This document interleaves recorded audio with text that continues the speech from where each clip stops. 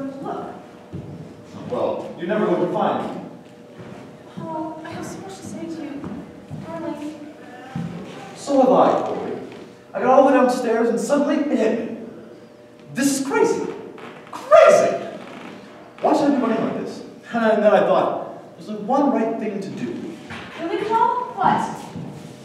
You get out. What? You get out. I'm paying $125 a month for this. You get out. But I don't want to get out. I'm sorry, but my name is on the lease. You'll have exactly 10 minutes to pack your Coolidge. Paul, your coat. Where is your coat? Coat? I don't need a coat. It's only 2 degrees. Oh, Paul, are you all right? You're dawdling, Corey. You have exactly 10 minutes. Paul, you're ice cold. You're freezing. What have you been doing? What do you think I've been doing? I've been walking barefoot in the goddamn park. Where's your socks? Are you crazy? No, but guess who I am? You're drunk. Huh, you finally noticed. Lousy, stinking drunk. Oh, gee, thanks.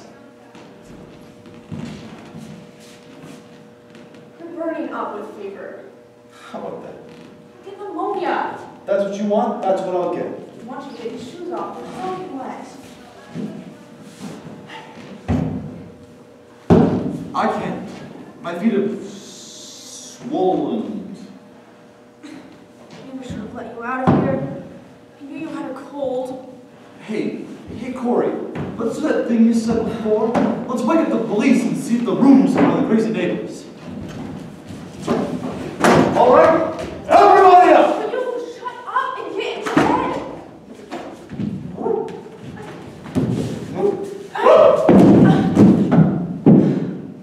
Get into bed. You first. You're sick. Not that sick. Stop it, Paul.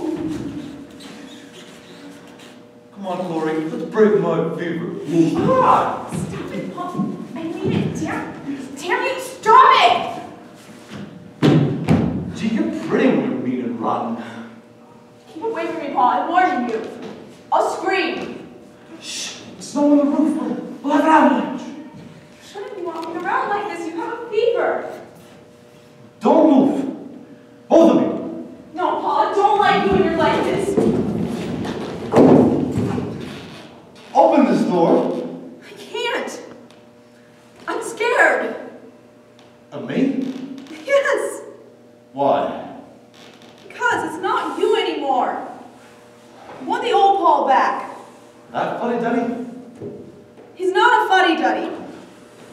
He's dependable and strong, and tells me how much I can spend, and takes care of me, and protects me from people like you.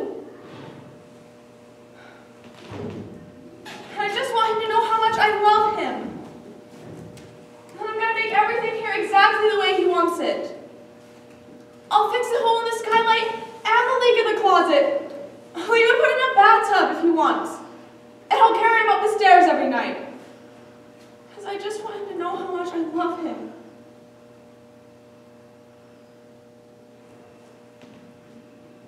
Can you hear me, darling? Paul? Paul? Paul, are you all right?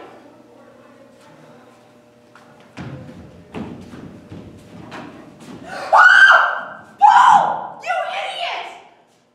Come down, you'll kill yourself! I want to be a nut like everybody else in this building. No, Paul, I don't want you to be a nut. I want you to come down. Not until you've said it again loud and clear. What? Anything, Paul, anything. My husband, My husband, Paul Bratter, Paul Bratter, rising young attorney, rising young attorney, is a lousy, stinking drunk. is a lousy, stinking drunk. And I love him. And I love you, Corey. Even though I didn't like you, I loved you. Please, darling, please come down. I can't. Not now. Why not? I'm gonna be sick. Oh, no. Oh, yes. Paul,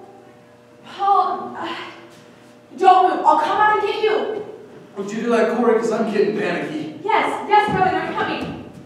Corey! What, Paul? What? Don't leave me.